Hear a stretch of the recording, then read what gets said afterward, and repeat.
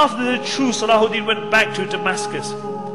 And the narration mentioned that one wet day he went to visit the Hajis. And when he came back, it was cold, it's wet. He became ill. And every day his state got worse. And Al-Imad mentioned, I was with Salahuddin when he was ill. He says, by Allah, every time Salahuddin became more ill, it was as though his trust in the rahmah of Allah just increased. He said, the weaker his body got, the stronger his trust in Allah became. And even in that state, Salahuddin couldn't go to the masjid anymore. But he insisted on praying Salah with Jama'ah. And they would bring an Imam, they would help him up and he would pray Salah in Jama'ah. On the 9th day, Salahuddin became unconscious. And Shaykh Jafar mentions that I was reciting the Quran by his bed. And when I reached the verses, Wallahu la ilaha illahu, alimul ghaybi wa shahada. He is Allah and no Lord besides Him, the knower of the unseen. He says Salahuddin had been unconscious for a while. And I heard a faint voice saying, Sahih, you have spoken the truth. You have spoken the truth. And he mentioned, for 3 days I recited the Quran by the bed of Salahuddin.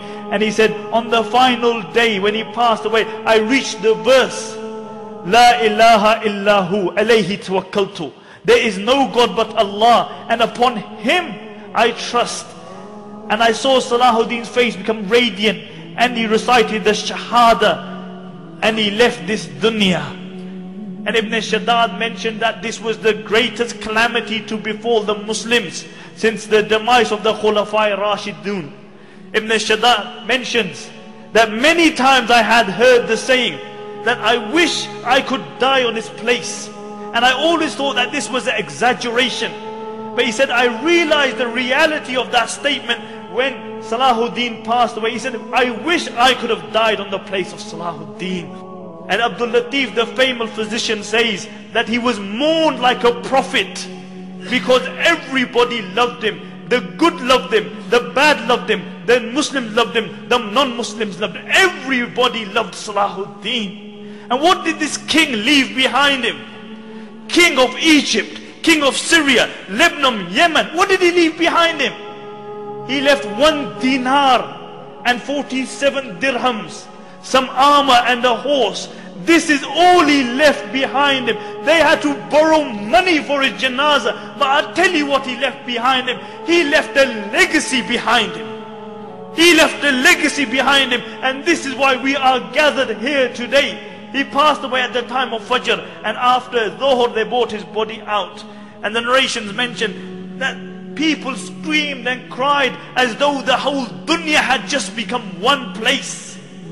And many people, when they saw his dead body, they couldn't believe it. They became unconscious. They didn't attend the janazah because they couldn't believe that Salahuddin had passed away, the liberator of the holy lands.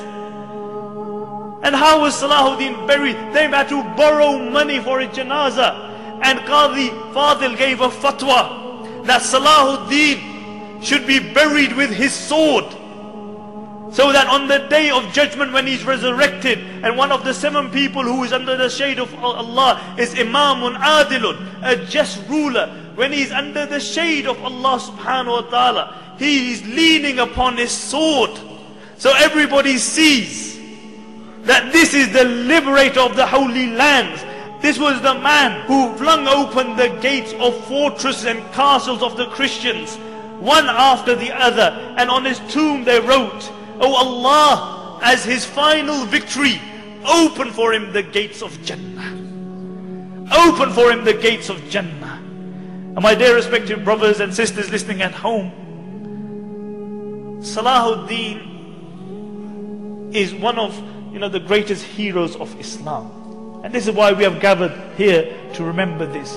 But the problem with many Muslims has become today, or with all Muslims, is that we live off our legacy. As a poet says, he said the Muslims come to the grave of Salahuddin, and they come again and again. And what do? They stand by the grave of Salahuddin and they say, "Qum ya Salahuddin, qum." Oh Salahuddin, stand. Stand up, oh Salahuddin, we need you. Can't you see what's happening in Iraq? Can't you see what's happening in Afghanistan? Can't you see the supine, spineless leaders that we have?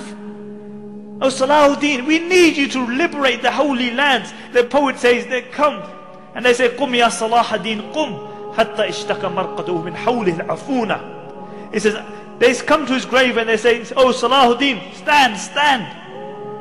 Until his grave began to complain about the stench around it. And the poet says, how many times in the year are you going to wake Salahudin up? He said, how many times are you going to whip Salahudin for your own cowardice? And then he says sarcastically, أَيَطْلُبُ الْأَحْيَاءُ مِنْ أَمْوَاتِهِمْ مَعُونَ. He said, has it come to the state that the living have started asking their dead for help? Nobody aspires to be a Salahudin. Nobody tries to be a Umar ibn Khattab or Abu Dhar or Abu Bakr radiallahu anhum or a Khadija or a Fatima. Nobody aspires to be like them. We live off our legacy. You know, we remember these people, but none of us aspire to be like them. We can't be cowardice because we believe in a hereafter. You can't celebrate the life of Salahuddin and Umar ibn Khattab and then be cowardice yourself.